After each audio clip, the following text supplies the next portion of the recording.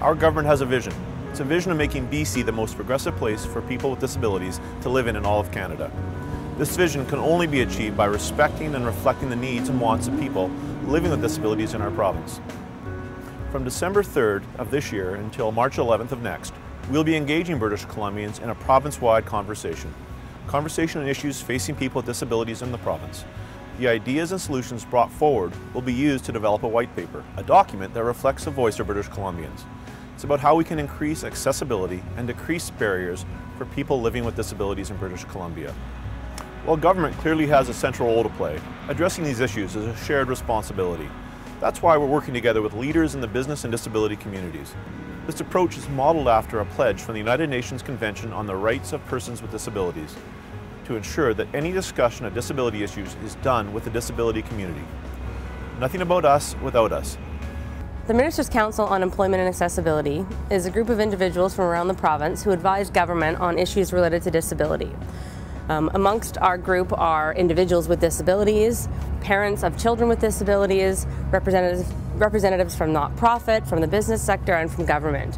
And we come together and look at issues and try and address barriers to employment, barriers to full participation in society by persons with a disability. The President's Group is a network of influential business leaders, champions of employment and accessibility for persons with disabilities. They will engage with businesses and employers in British Columbia throughout the consultation. The reason why I decided to accept the invitation to be co-chair is diversity and disability issues are very, very important to us as a business, to me as a CEO, and I think to our economy and our society. I think it's really important to get the perspective of people with disabilities because they live this daily. And all disabilities, not just some disabilities, but we want to hear from everyone who has something to contribute because we really think that this will enrich the discussion and enrich the outcome.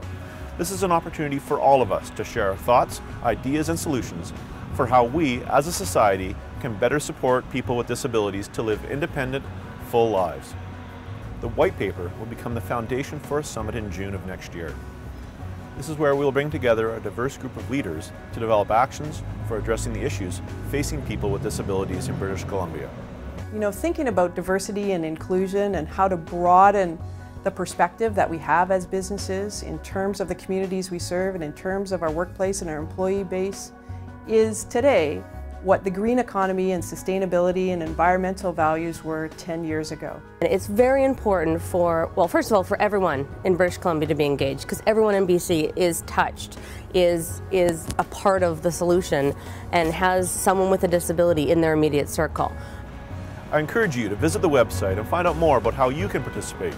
You can share your thoughts and ideas online until March 11th, and in January and February, we'll be hosting community consultations in over 15 communities across the province. We all play a role, family, friends, communities, employers, nonprofits, and the government, in supporting people with disabilities to fully participate in our communities.